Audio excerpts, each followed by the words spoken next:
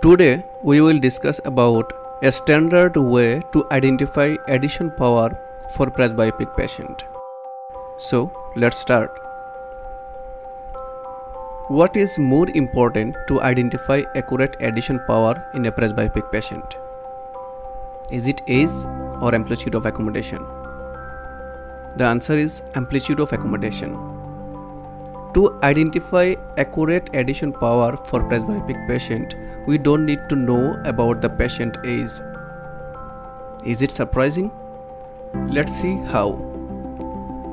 If a person wants to read at 40 cm, then we can give 2.5 diopter to read comfortably, because a plus 2.5 diopter lens has its focal point at 40 cm. This is only acceptable when patient's amplitude of accommodation is 0, but some amount of amplitude of accommodation is still there at 40 years or even in older patients. So 2.5 diopter for 40 cm won't be ideal addition power, because patients still have some amount of amplitude of accommodation. Now the question is, how do we will identify accurate addition power for presbyopic patient? Let's see in next slide. Standard method to prescribe presbyopic power. Step 1. Distance correction should be given first. Step 2. Measure amplitude of accommodation. Step 3. Keep half of amplitude of accommodation in reserve and give half of amplitude of accommodation as presbyopic power. Let's take the same example. What will be the accurate addition power for a patient who wants to read at 40 cm? Step 1. Distance correction. To keep our video short, let's consider there is no distance power for this patient. Step 2. Measure amplitude of accommodation. To identify amplitude of accommodation, first we will identify near point of accommodation with ref ruler. Then we will identify amplitude of accommodation by using the formula 100 divided by near point of accommodation in centimeter. We can easily identify near point of accommodation with ref ruler or even a normal centimeter scale.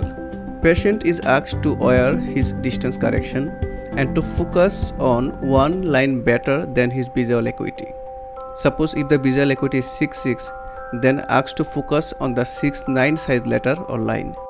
Now sliding the target towards the patient's eye until the closest point is found at which it is still can be seen clearly. Closer to this point, object will be blurred.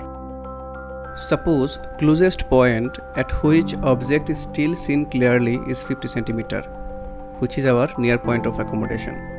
So according to our formula, amplitude of accommodation will be 100 divided by 50 or plus 2 diopter. Now let's move to step 3 in the next slide. Step 3. Keep half of amplitude of accommodation in reserve and half as presbyopic power.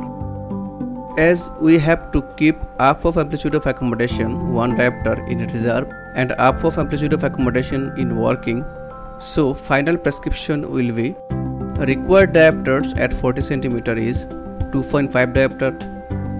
Working accommodation is 1 diopter. So power need as addition is 1.5 diopter. One question maybe comes to your mind. If patient's amplitude of accommodation is 2 diopter and patient needs 2.5 diopter to read at 40 cm, why do we not give just 0.5 diopter?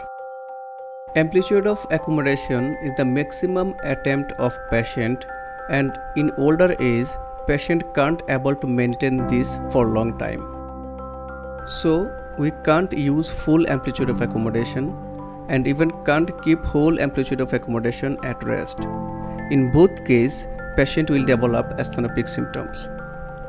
That's why we keep half of amplitude of accommodation at rest and half in work.